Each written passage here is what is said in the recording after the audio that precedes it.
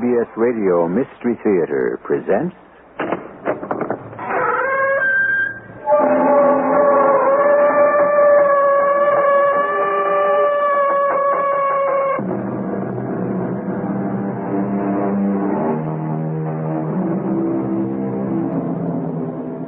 Come in. Welcome. I'm E.G. Marshall. The soul is imperishable, and so is its every fragment. Every delight makes its mark upon it. Every show of love colors it. Each pleasure leaves an impression. Likewise, all wounds, all shocks, even small cuts, scratches, and abrasions, all are preserved in the cracks and crannies of the human spirit. The story we're about to bring you is the story of one woman's spirit and its hidden places. Just for a second there, I thought I saw him. Who? He was swimming toward me. Who was it you saw? Larry? Or was it John? Which? Or was it somebody else entirely? Who was it?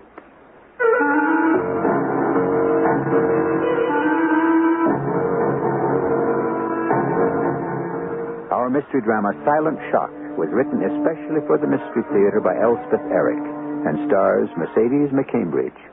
It is sponsored in part by Contact, the 12-hour allergy capsule, and True Value hardware stores. I'll be back shortly with Act One.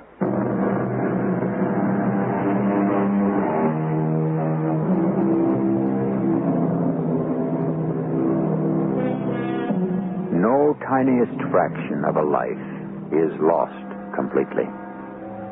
No slightest sensation, no vagrant thought, no dart of feeling, no flutter of desire dies until the life is finished forever. And for all we know, not even then. Listen now to the story called Silent Shock. Oh, yes.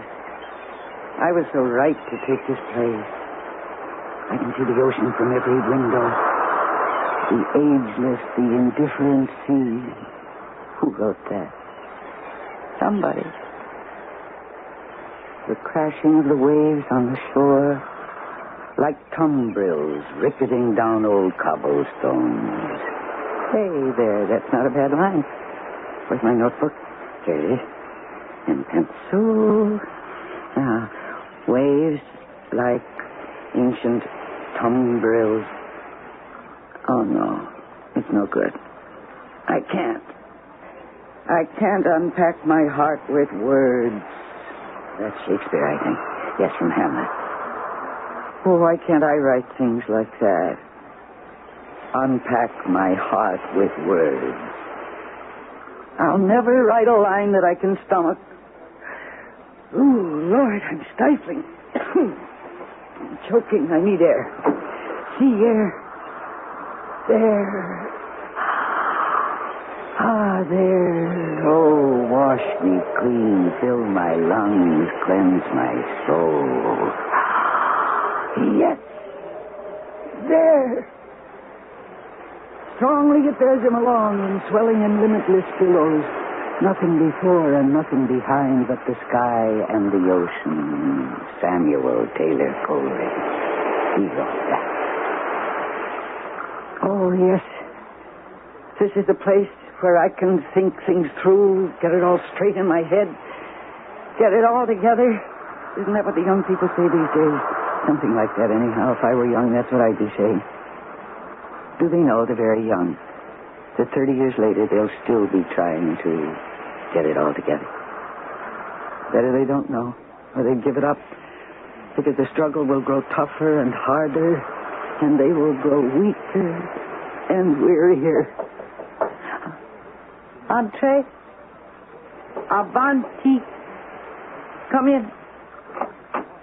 Oh, Mrs. Denham. Just thought I'd see if there's anything you need, Mrs. Gunther. Nothing, not a thing. Only a thing. Will you want to dress for dinner? Why should I? I've ordered fresh asparagus. Vinaigrette. Oh, then I really should dress, shouldn't I? Please yourself. Pale green, do you think, for the asparagus? Or a print for the vinaigrette? Whatever you say. No. Mrs. Denham, no. I think I'll have dinner up here. You're sure?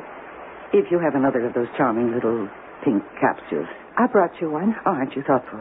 I'll get you a glass of water. Oh, Mrs. Denham, Yes, Mrs. Gunther. just how much am I paying you? What's that? How much am I paying you? Here's your water, and here's your little pink pill. Oh, thank you. Now, you're sure you don't want to dress and come down for dinner? No, I think I'll take a tiny nap. And then when I wake up, I'll make a few phone calls. Whatever you say. You're very good to me, Miss Denham. I'm so glad you came to work for me. And I'm so glad I took this place. I'm really very happy about the whole thing. That's good.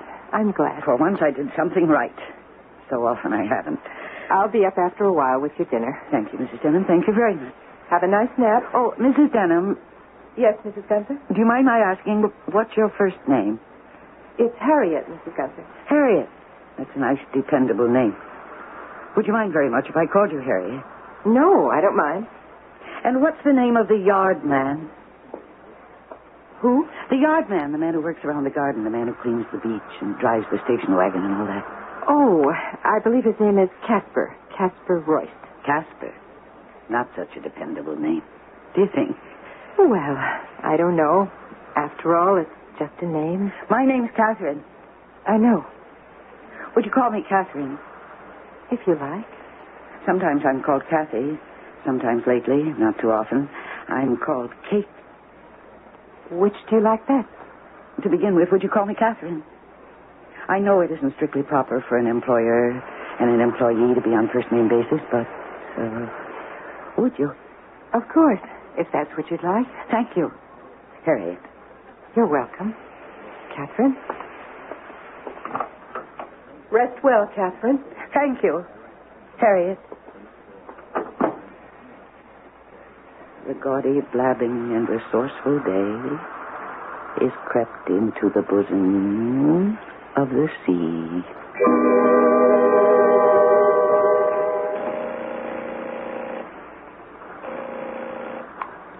Yes? Hello? Larry, it's me. It's Kate. Oh. Oh, yes. Guess where I am. Where? The most beautiful place you ever saw. Right by the ocean. I can see it from my window. Must be beautiful. And hear it day and night. You want to hear it? I'll take the phone over to the window. There. You hear it? Do you hear it? Yes, I do. It must be quite a place where you are. Oh, it is. It is. It's terribly expensive, but who cares? Not me, I assure you. Larry, Yes, Kate? do you miss me? Oh, say you do, even if you don't say that you do. I need to hear you say it in the worst way. Larry, are you there? I'm here, yes. You're not still brooding over that little quarrel we had, are you? Which one was that? The last one, of course, when you stormed out of the motel. Oh, that one. And you called me all those things. What thing? You know what things. No, I don't. What things? Oh, you couldn't have forgotten already? What things, Kate? Oh, possessive, demanding, you know. Oh, those things. And worse things, too. Insatiable, stifling. You said I drew a circle around you and I wouldn't let you step across the line. Is that what I said? And when I begged you to come back and told you I'd try to do better, you said, too late. The boat has sailed. Kate? Are you there? Kate? I'm here. Yes, I'm here. Are you all right? I'm fine. I'm perfectly fine. Never better. Larry, you know what I think would be nice? The nicest thing I can think of? What's that? For you to come here. It's such a beautiful place. With the sea and the sun, and it's a lovely house. And I have aquamarine sheets on my bed. And a chaise longue draped in Chantilly lace. Aren't you tempted? Kate? We could fall in love all over again. I know that we will. And we'll take long walks by the sea and breathe the good air and skip stones. Remember how good you always were at that, and I could never learn how. Well, I'll practice. And when you get here... I have to hang up now, Kate. Oh, do you? I really do. Well, I'll call you again soon. And you think about coming up here for a visit. Will you do that? I'll think about it. And I'll start collecting stones. Where's the skip? Nice, flat ones. All right. Goodbye for now, Kate. Does that mean you'll come? Oh, he hung up. Well, I guess I said everything I had to say. After all, what is there to say to someone who was once your lover and isn't anymore? And when she took unto herself a mate, she must espouse the everlasting sea.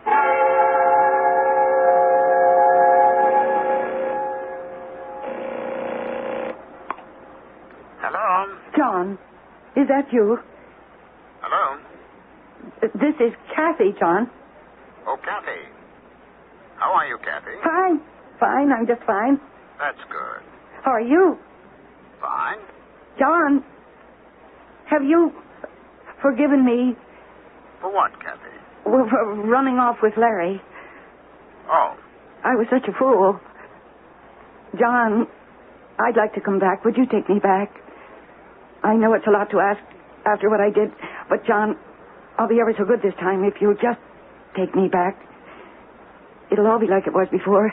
Remember when we first got married? Remember how sweet it was? Well, it could all be like that again if you just give me another chance. Kathy.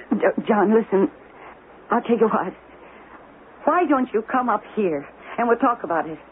I've rented the loveliest place right on the ocean. Say you'll come.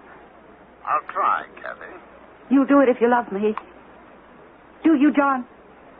Do you love me at all? Oh. Well, what can you expect from a cast-off husband? Not much, I guess.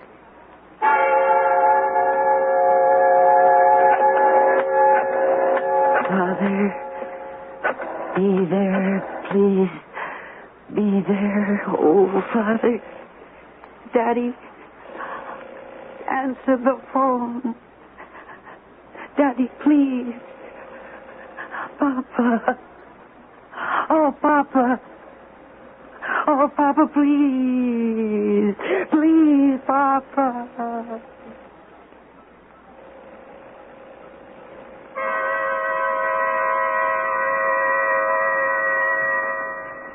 There's more asparagus. I'll have some. She asked me to call her by her first name. Well, that's all right. She wanted to call me Harriet. I said, fine, sure. Go ahead. No harm in it. That's what I figured. One thing bothers me. What's that? The telephone. I'd like to take it out. She doesn't use it much. Yeah, but when she does... It bothers you? Well, it's not that it bothers me. It's just that I can't be absolutely sure of answering it myself. No, I suppose you can't. And I can't trust anybody else to answer it. You know what I mean. Ships that pass in the night and speak to each other in passing. Only a signal shown and a distant voice in the darkness. So on the ocean of life we pass and speak one another. Only a look and a voice. Then darkness again. And silence.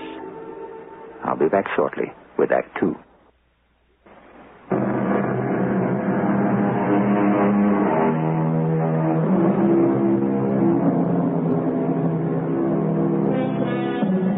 In Act 1, you were introduced to 3 people inside a house and 2 voices on a telephone. Between those inside and those outside, all during our intermission, the implacable sea has never ceased to throb. Listen now to the second act of Silent Shock. La, la, la, la, la, la, la. Morning, Mrs. Gunter. Oh. Nice morning. Are you Casper? Casper Royce. Yes, ma'am. Oh, you don't remember me, do you, from before? Before what? Oh, never mind. Just before. I'll be perfectly frank with you, Casper. I don't even remember hiring you. But I guess I did. Yes, ma'am. Yeah. What you got there? This? Oh, this It's just a pile of stone. Flat stones, stones for skipping. You know, like this. Only... I can't do it. Oh, it's all in the way you hold it. I used to know somebody who could do it. I thought he might be coming to see me. That's why I collected all these stones. Well, I see somebody coming down the beach. You think, Mary? I don't know. It could be, I guess. Well, I'd better get on with my work. You're doing a very good job here, Casper. I wish to commend you for it. Thanks, Mom. I appreciate that. La, la, la, la, la, la. Hello. How are you? Hello, Larry. You mind if I sit down? If you want to, Oh, I do. then by all means do. That's quite a pile of stones you got there. Why did you come here, Larry? Didn't you want me to? More than anything. That's what I thought. Only,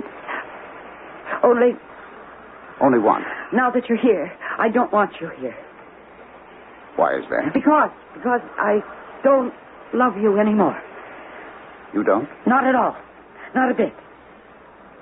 Why is that, do you think? Why is anything? Foolishness to think there's a why to anything. A brain could burst and spill all over trying to figure out why. Don't you know that?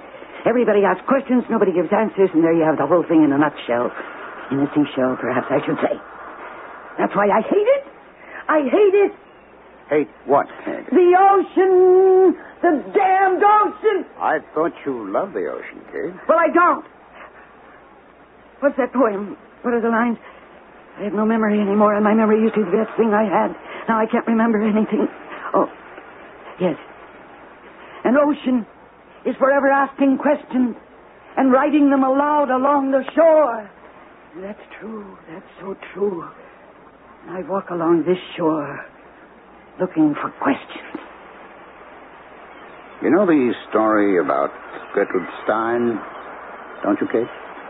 When she was dying, she said to her companion, "What's the answer?" And when her companion shook her head, Miss Stein said, "All right then, what's the question?" Oh, that's good. That's very good. That's very, very good. I didn't know you knew things like that, Larry. You amaze me. Do I? You can go away now. You've given me something to think about. All right. And I'm going inside. Away from this damned, hateful sea!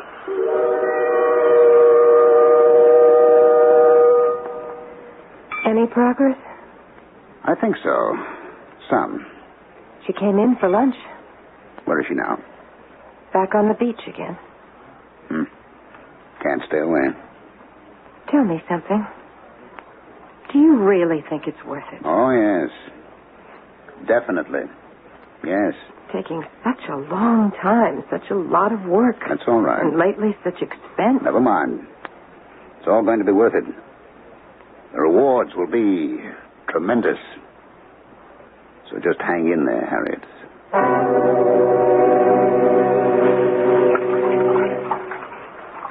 Afternoon, Mrs. Gunther. Oh, Casper. Hello. Yeah, she's still calm. Good for skipping stones. Oh, I don't care about those anymore. You want me to clear them away? No, leave them. The sea will take them eventually. The sea takes everything eventually, so just leave them there. You enjoy wading in the ocean? I like it. Anyway, it's something to do. You ever go swimming? Oh, no. No, I can't swim. Nobody ever taught me. Not hard to learn. Not if you're young, maybe. I didn't learn till I was 50. And I'm pretty good at it. Really? You mean that? Oh, I could probably teach you if you'd care to try. I don't know. I'm afraid of the ocean. Nice calm day like this one. Nothing to be afraid of. It's funny, just this morning, I thought I hated the ocean. But I can't stay away from it. Don't you think that's peculiar? Ooh, I don't know if it is. Do you know Lord Byron's poems? I don't know any lords, and I don't know much about poetry either. Lord Byron was an Englishman, 18th century. His real name was George Noble Gordon. What's the poem? And I have loved thee, ocean, and my joy of youthful sports was on thy breast, to be borne like the bubbles onward. From a boy I wantoned with thy breakers, and trusted to thy billows far and near. and laid my hand upon thy mane, as I do here. Eh? That's very nice. And laid my hand upon thy mane. Imagine writing that. Imagine seeing the ocean like a great imperious lion, so regal, so indifferent, so... Imagine being so talented you could see that and write it down. Oh, Lord. Now, you all right, Mrs. Gunther? Why can't I write something like that? It isn't fair. It isn't right. What's the matter with me? Nothing's the matter with you, Mrs. Gunther. I didn't mean to upset you, Casper. You didn't upset me. You upset yourself. Well, whatever. You go on about your work. I'll play around in the water for a while longer. All right, Mrs. Gunther. Don't go out where it's too deep. I won't. Don't worry. Entrusted to thy billows far and near, and lay my hand upon thy mane, as I do here. Hello. Hello. What do you want? Just to talk to you, that's all. I don't know what we have to say to each other, John. I thought there might be something. I thought there might be too when I called you, but now I don't think there's anything. What made you change your mind? The way I've been feeling lately. Tell me about it, Catherine. Don't you dare call me Catherine. Don't you dare. You never called me Catherine, never, so don't start now. I'm sorry. I have never given you permission to call me Catherine, never. Kathy, that's okay, that's all right, but never Catherine. Is that understood, John? I said I was sorry, Kathy. There's a fog rising, I think. Yes, it looks that way. Maybe we should go inside. Pretty soon the foghorns will start up. Do you see what I see? I don't know. What do you see, Kathy? A ship. A big ship. I don't see any ship. You never saw any of the things that I saw. What do you mean by that, Kathy? It's terrible to see things that other people don't see. Yes, I can imagine. Yes, it is a ship. A big white ship. Far out. Way far out. I don't see it. The fog, probably. I can see it through the fog. That's the difference between you and me. I can see through fog and you can't. You only see what's right in front of your face. Yes, you could be right. Partly right, anyway. I am completely right. Well, maybe I'd better leave, Kathy. Maybe you'd better. In fact, I'm sure you'd better.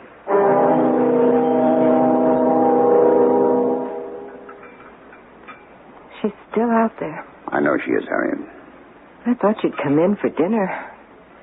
Couldn't I go get her? Leave her alone. It'll be dark in a few minutes. It's getting chilly. There's a fog coming up. Don't you think No, so? I do not think. Just leave her alone. I hope you know what you're doing. I hope so, too. Because she certainly doesn't know what she's doing. Don't be too sure of that. You mean she does? In a way. In a way. Just leave her alone.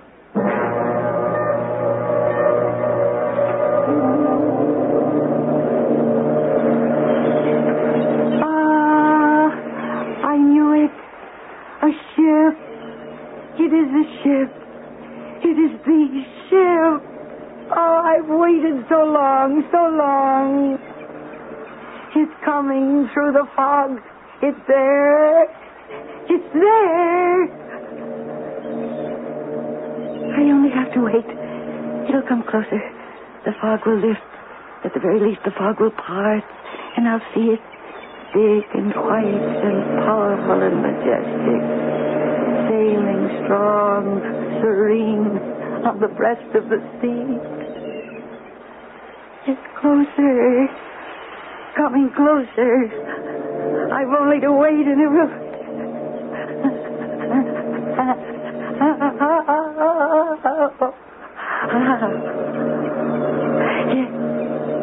Yes, it's coming in.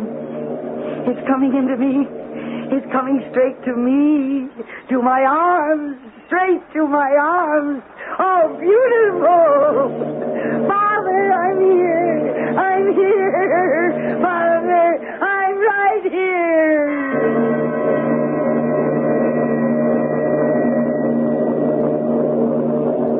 She's standing up. Oh? Let her. I can just barely see her. It's almost dark, the fog. She's waiting for something. For what? She knows. Do you know? I think so. Well, then... It's no good my knowing. She has to know. Oh, now she's stretching her arms out to the side. Oh? She's moving, taking a few steps toward the water. Oh? She's going into the water. Let her. No, I won't. I'm going to stop her. Leave her alone, I'm going to Harriet. open the window and call to her. At least I can do that. Mrs. Gunther? Mrs. Gunther? Leave her alone. Father! It's Catherine! It's Catherine, Father! She's walking too far out. Father! It's me! It's me, Daddy! Mrs. Gunther, stop! Come back! Papa! It's Catherine! We can't let her drown. Dear Papa! I'm going to stop her if you won't. No, you're not. It is wrong. It's Catherine, Papa! I'm here! She's over her head. She is? I can't stand it. I can't. Wait. Be quiet. It's all right. I've got her. I've got her, Doctor. It's all right.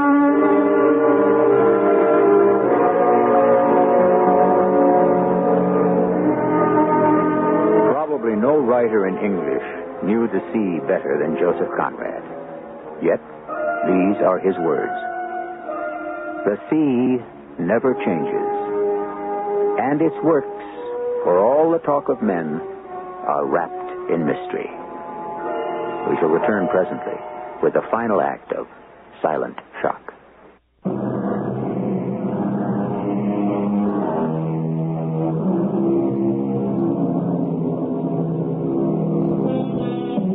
When we left you at the close of our second act, it was with some words of Joseph Conrad. As we begin the final act of our drama, we think it fitting to quote the great Polish writer again. I have known the sea too long to believe in its respect for decency. Yes? Come in. Oh. Hello, Doctor. How are you feeling? All right, I think. Strange. But I'm all right. No cold or sniffles or anything like that? Should I have? Well, you weren't in the water very long. Casper pulled you out. Oh, yes, Casper. Imagine I didn't used to think I could trust him. Awful of me. Tell me about feeling strange. Well, I feel as though I've been through a lot. Well, that's very true. You have been through a lot. Did Larry come here? Did I see Larry? In a way, you did. And John, did he come here? And did I see him? In a way, yes. What happened to them? You sent them away. But I asked them to come. Why would I send them away? Once they got here, you found you had nothing to say to them. They weren't really here, were they? Not really. Well, that all depends on what you mean by really. You mean it's all in my mind? That's silly, Doctor. That's not so silly as you might think. Mrs. Gunther, I have something to tell you. It may come as a surprise, even a shock, but I have to tell you. Your father is here. My father? He didn't let us know he was coming. He simply showed up at the house this morning quite unexpectedly. He came on the boat last night. No. Yes, he did. He did. I was right. He was on the big white ship I saw out in the ocean. And that's why I walked into the water. He was on that big white ship. No, Mrs. Gunther. He came on an airplane. Are you lying to me? Have I ever lied to you? Well, there's always a first time for a lie. Not between you and me. There can be no lies between us. Do you want to see your father? Why, of course I do. Of course I do. Now, don't answer too quickly. Think about it. I don't have to think about it. I've waited so long all my life. I walked into the ocean. Why wouldn't I want to see my father? All right. If you're sure. But I am sure. You'll have a little time to think about it. I don't need any time. I want to see him now. No. I have to talk to him first. After I've talked to him, then you can see him. All right? I guess so. He's downstairs now, waiting for me. When I've talked to him, I'll send him up here. No, don't do that. No? Change your mind? I don't want to see him up here. Tell him I'll be down by the ocean. Tell him to come down there. If that's the way you want it? That's the way I want it. By the edge of the sea. Tell him I'll be waiting. I'll tell him. Oh, Mrs. Gunther, you like poetry, don't you? Poetry is my passion.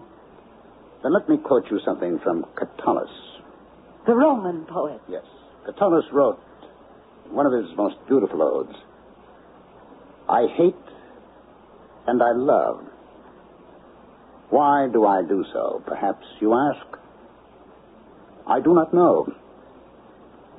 But I feel it, and I am in torment.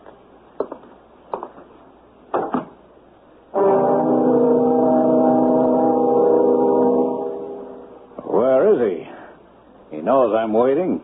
I think he's with your daughter. He'll be here shortly. I haven't got all day. Oh, you're the doctor?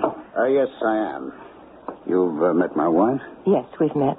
Please sit down. Take my chin. I'm here about these bills. I've just come from your daughter's room. Yes, your wife said that's where you probably were.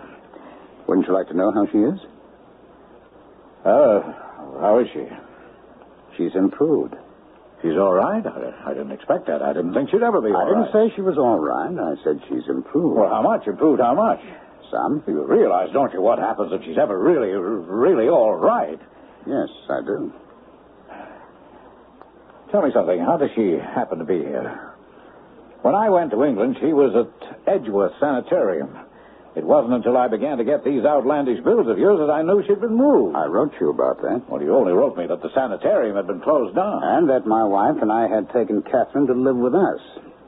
I was her psychiatrist at Edgeworth, and I thought she had a good chance for recovery. Complete recovery? That remains to be seen. But I thought when she came here that it was just a temporary thing. I trusted you to take care of everything. The other patients at Edgeworth went home to their families or institutionalized elsewhere by their families. When we looked about for Catherine's family, where were you? Well, I was in England. You know that, in London. I moved my business there after, well, you know. You know everything that happened, I'm quite sure. Well, that was 15 years ago. You stayed in London for 15 years. No one's heard anything from you in all that time. Unless you call a monthly check hearing from you.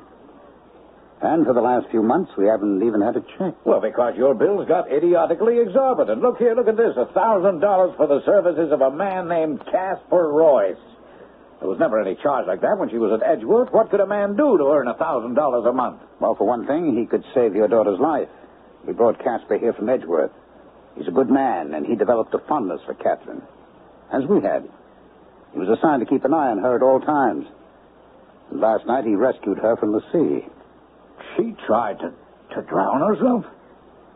She tried to find you. Oh, forgive me, Doctor. I'm not up on all this psychiatric mumbo-jumbo. I'm a simple man. Now, let me try and make it a little clearer for you. The last time your daughter saw you was from a pier in the harbor. You were on a large white ship. She waved you. I suppose you waved back. I hope you did. And the ship sailed. She never saw you again. Well, I couldn't stay here. You know that. The scandal, the publicity. I'd have gone out of my mind. The way your daughter went out of hers? Well, she was already unhinged. Unstable. Yes. Highly neurotic, yes. But not quite mad. At Edgeworth, she was obsessively interested in poetry of all kinds. Even tried some herself, but most especially, she was interested in poems about the sea. She copied them down, memorized them. She still does, and recites them, too. It became clearer and clearer that she was waiting for you to come back in a big white ship from across the sea. And last night, she thought she saw such a ship, and she went out to meet it. Isn't it strange that the morning after she did that, you made your appearance? Oh, I came by plane. Yes, well, that's a petty detail, don't you think? The heart of the matter is that she knew you had come back. The man she'd waited for so long had come back. The man she'd loved all her life had come back. Now, Doctor, you're not trying to tell me she sensed something, had an intuition, some kind of telepathic communication. I wouldn't try to tell you anything. As you say, you're a simple man. But I wouldn't want you to think that she didn't see other men before you came. Actually, just yesterday, she saw her husband. Talk to him. Saw John? Talked to John? That's impossible. I happen to know John's in Bangkok. He got married about 10 or 12 I didn't years say ago. he was here. I said she saw him. Talk to him. Well, if he wasn't here, how could she talk to me? She thought you were John? In psychoanalysis, the doctor's always a surrogate, a substitute, a stand-in for someone else. We never quite know how the patient sees us. If the patient ever sees us at all as we really are, as anything but some familiar figure from the troubled past. That's the way your daughter sees me from time to time. But yesterday she saw me not only as John, once her husband, but as Larry, once her lover. Larry? Larry's dead? Yes, Larry's dead. He's been dead for 15 years. I know. She shot him. She shot him dead in the middle of a quarrel. I know all that. If she ever gets out of here, and if she's ever declared Satan, good Lord, she'll have to stand trial. Do you realize that? She'll be dragged into court to stand trial for murder. I realize that. And you can't let that happen. I can't. Would you? Yes, I would. Peace of mind, emotional equilibrium are worth everything. Everything. I believe that. I believe it's worth every penny, every sacrifice, every effort. It's worth giving one's life for. I believe that, or I would not be doing what I am doing. I can't protect my patients and the other people in their lives, but I can work to protect them from themselves. And if one of them wants to walk into the ocean to meet a man, it's my duty not to just to keep her from walking too far, but to make her realize why she did such a suicidal thing. And to keep her from doing it again. Some other time, some other ocean. Some other man. Well, I don't quite grasp your point of view. I realize that, sir. Would you care to see your daughter? Oh, I suppose I ought to. It's entirely up to you. She wants to see you. Well, will she know me? I'm inclined to think that she will. Which is her room? She's not in her room. She's on the beach. She said to tell you she'd talk to you there. Look here. You can see her from the window. Is that Catherine? Has she changed so much? Well, it's been 15 years, but she looks very nice. I'll go down to the beach and talk to her for a few minutes first. Prepare her a little. And then you follow.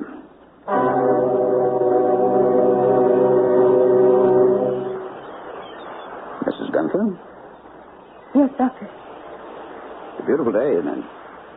Where is he? He'll be along in a minute or two. That's quite a pile of stones you've collected there. Oh, these, yes. I wanted to learn how to skip them over the water, but I'm no good at it. How does he look? Older, but you'll recognize him. It's been a very long time. Yes. There he is now, coming along the beach. Is that my father? I told you he'd changed. Yes, he has. A little. More than you have. How do I look? Do I look, pretty? Very pretty. Well, that's good. I want him to like me. Catherine? That's my father. That's Daddy. Catherine, my dear. My papa. Damn him! Damn him! Get away! Get back! You're a traitor, a deserter, you're a betrayer, you're foul, you're a monster! Go back! Get up! Now put down the stones, Mrs. Get up! Go away! Go back! Go back! Stop! Stop it, Mrs. Dunley. You're stoning the man. Stop it! Stop it! He left me. He went away, and he left me when I needed him the most. I loved him, and he left me. my father, and he left me. It's all right.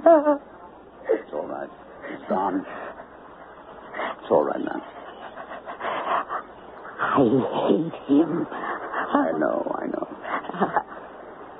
I want him dead. I understand. And tomorrow we'll talk it all out. Right now, let's walk back to the house. That's it. Remember what Catullus wrote? I hate, and I love, and I am in torment.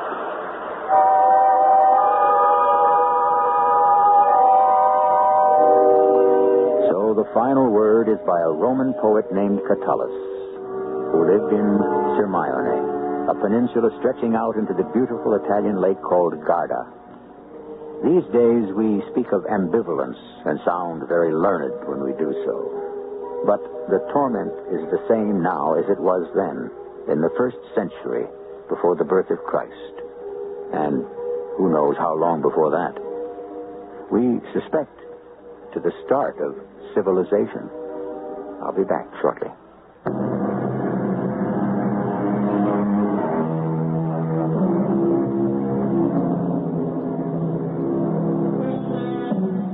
Our play is finished, and it's time to leave. In perpetuum frater ave atque ballet. Those, too, are the words of Catullus, but in the original Latin, and they translate, forever, brother, hail and farewell. But we can alter them slightly for the purposes of our little show. Till the next time, brothers and sisters, hail and farewell. Our cast included Mercedes McCambridge, Ralph Bell, Terry Keane, and Ian Martin. The entire production was under the direction of Hyman Brown. This is E.G. Marshall inviting you to return to our Mystery Theater for another adventure in the macabre. Until next time, pleasant dreams.